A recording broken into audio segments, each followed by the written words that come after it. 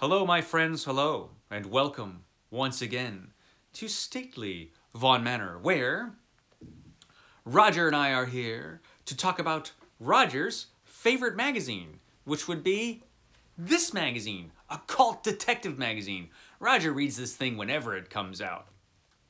And this is its most recent issue. This is issue number 9 from winter for 2022-23.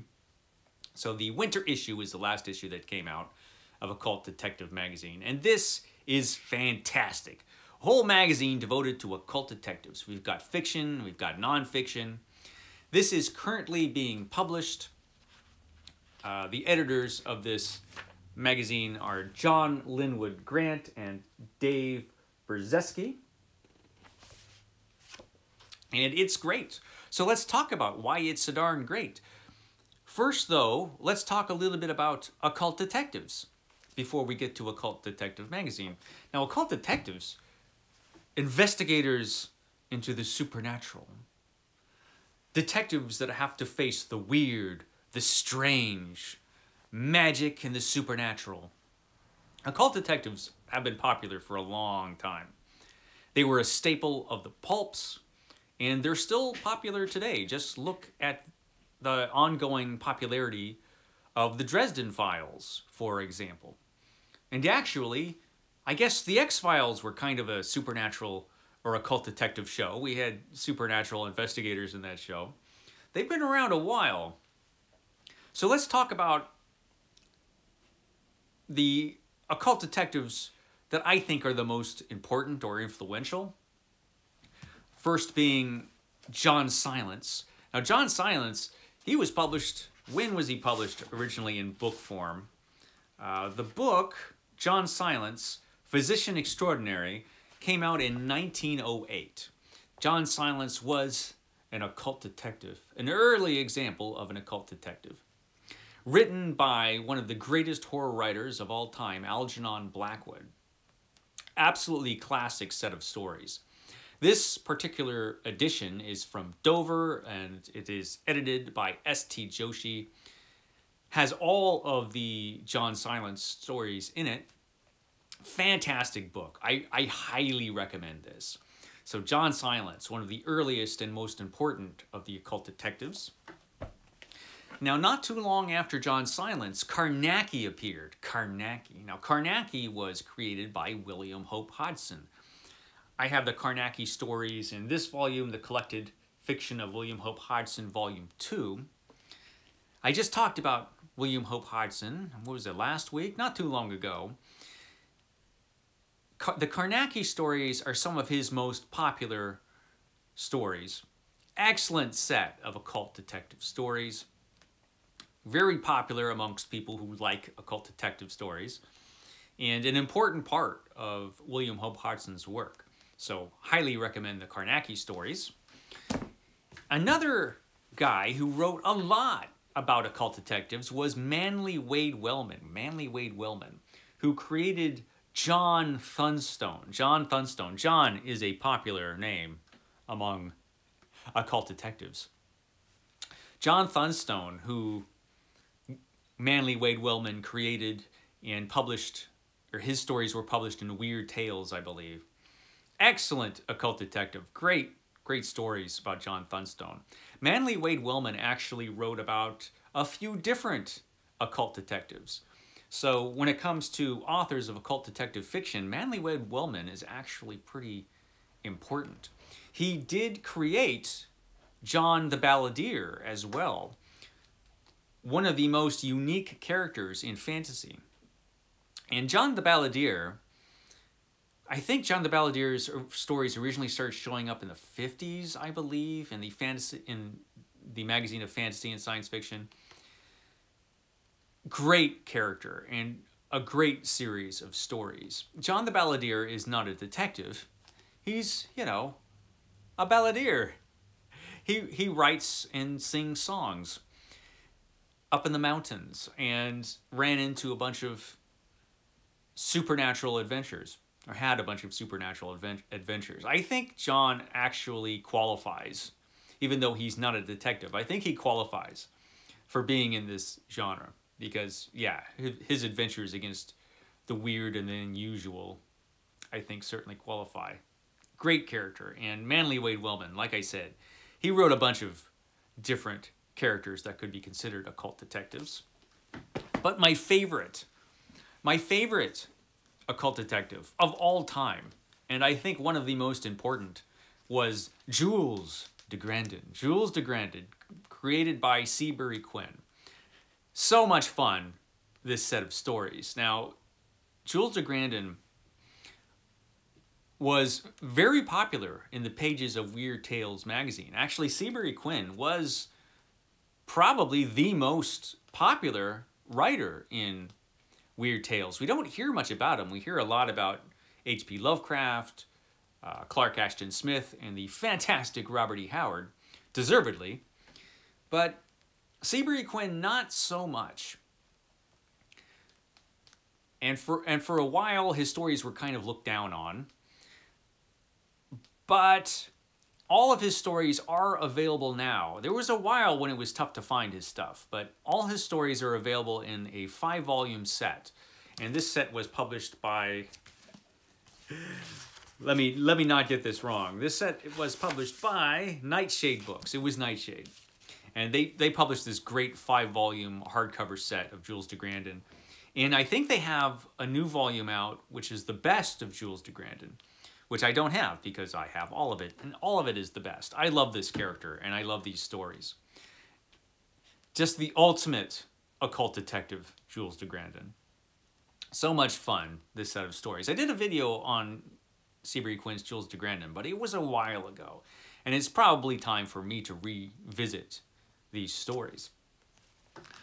So, occult detectives, they've always been popular, and so Occult Detective Magazine is a great place to find occult detective fiction nowadays. It originally started out as Occult Detective Quarterly, and it had a different publisher. The publisher was, well, John Linwood Grant helped create this, and he helped create this with Sam Gafford. So Sam Gafford was the original, one of the original publishers of this. Unfortunately, he passed away. He passed away in 2019. But his magazine, Occult Detective Quarterly, was excellent. Unfortunately, I only have this one issue, number 5. But just from this, it was an excellent magazine, Occult Detective Quarterly. This was the winter 2019 issue, full of excellent stuff, including one of my favorite ongoing features in this magazine, which is a feature called Cold Cases. In this issue, it was written by Dave Brzezinski. I am right on that, right? Yes, Dave Brzezinski wrote the feature Cold Cases, which is a feature that talks about, it reviews older and maybe lesser known stuff. So it's excellent. Also, great stories and some great nonfiction was published in Occult Detective Quarterly. And all of these issues, all 5 of them, are still available. It's all print on demand, which is good because that means they're not going to run out. You can get these issues. They're all available. Some great artwork in these issues as well. But with the passing of Sam Gafford, who seemed like he was a really interesting guy. He was really interested in William Hope Hodgson. He was a William Hope Hodgson scholar, and he seemed interested in all kinds of cool stuff, weird and horror fiction. Really interesting fella, it seems like. But when he passed away, you know, the future of Occult Detective was in doubt, but there was an issue 6, thank goodness. Now, it changed. The title changed from Occult Detective Quarterly to Occult Detective Magazine. We got this awesome new logo. I love that logo. I think it's fantastic. The quality kept right on with some great artwork. We've got the house on the borderland from William Hope Hodgson on the back there. And it was continued on. John Linwood Grant continued on as one of the publishers, but Dave Brzezinski took over he took over for Sam Gafford. And he has an editorial in here where he kind of explains what happened. Speaking of it, that's a great picture there of Sam Gafford. That's fantastic. So that was included in this issue. So this was the first issue of Occult Detective magazine taking over for Occult Detective Quarterly. And I'm just going to read you a couple paragraphs here to tell you kind of what happened during the transition. A lot happened since our last issue. In particular, we lost our publisher, Sam Gafford, to an unexpected heart attack. We owe Sam an awful lot. He originally conceived the idea for the magazine with John Linwood Grant, long before I got myself involved. He stepped up when our first publisher found himself in over his head and brought Occult Detective Quarterly in under his own Ulthar Press imprint. The problems he inherited in doing this were enormous, yet he persevered, right up until his death. Losing Sam looked like the end for us, unless we found a new publisher. My partner, Jilly Paddock, immediately suggested that we publish it ourselves. My reply was an instant no way, no how.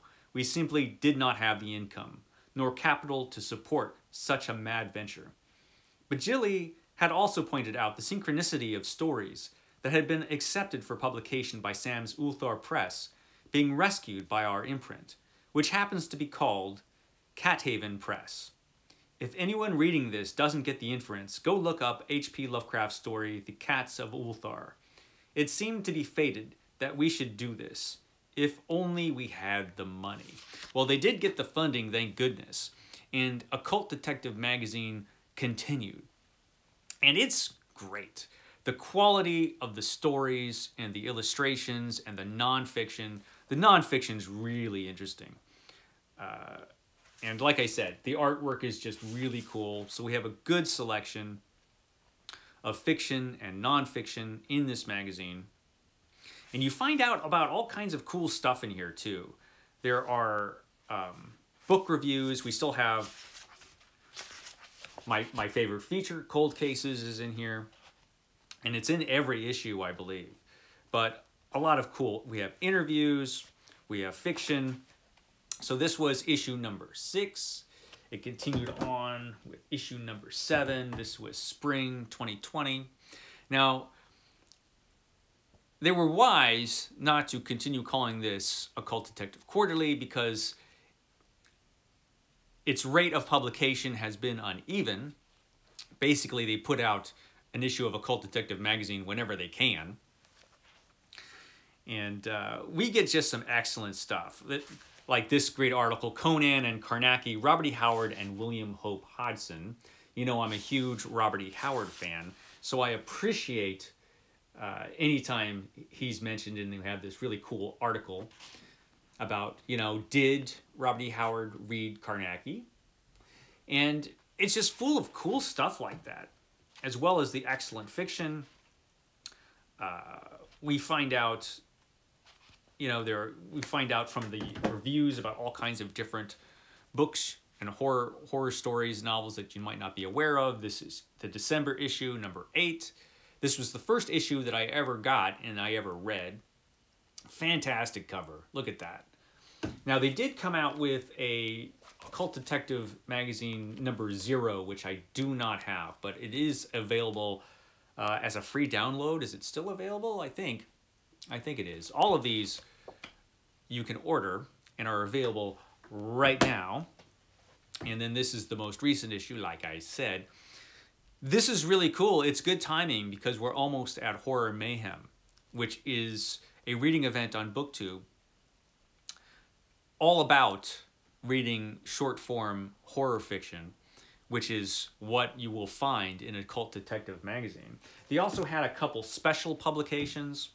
This is The Angry Dead by Rosemary Pardo. This is available also. It's an Occult Detective magazine special edition from Cathaven Press. And they also came out with this book, A Solemn Curfew and Other Dark Tales by Bev Allen, which is pretty awesome. Look at that. So, highly recommend it. It's a great read. I love stuff like this. And it's a small independent magazine with just a bunch of awesome stuff that you won't find anyplace else. It's great. Occult Detective Magazine. You should read it. Okay, guys, that's all I have for you today. I will catch you next time.